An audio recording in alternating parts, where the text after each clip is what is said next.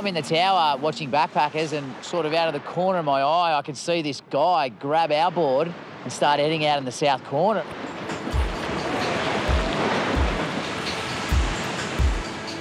Who is it on the board? You don't know? Nah, it's just some bloke in Dickies. Is it? Yeah. This Random swimmer grabbed your board and went in. Some taking the board. Hold on to the board. It looks like a guy slipped off the bank and got sucked out, and another bloke's commandeered our board and he's paddled out to get him. We got someone in the south corner.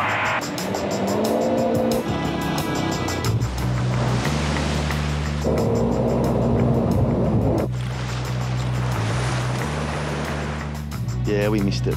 It's embarrassing. They were very close to the reef, and it was a tough position for the jet ski to get in and come around.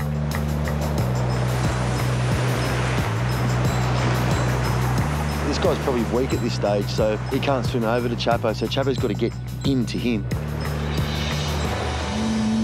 It's all right.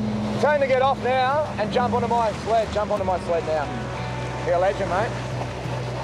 Legend. Good on ya. What happened? He just went. I didn't scream. Oh, legend.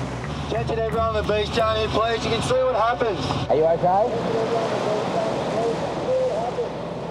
Please do not swim in this corner. I don't know, I just heard him screaming and I was talking to some mates and just grabbed the board and bang, went out. I just took a lot of water and then got pretty bad asthma. Yeah, we needed a medic. I just took me out to the rocks. Just sit down.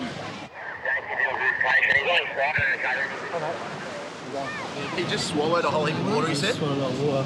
So we don't want to get in the lungs. I got asthma as well. Swallowed a fair bit of water. Why don't we just take him up to the tower?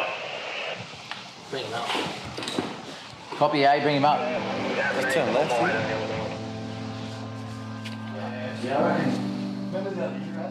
Ambulance, please. I'm a good swimmer, but that was just something completely different. That was...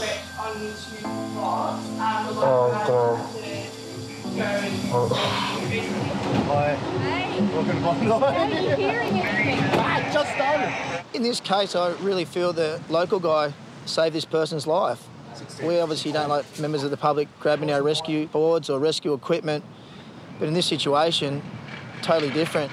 You know, without this guy's help, the person may drown. Happy New Year. Bye-bye.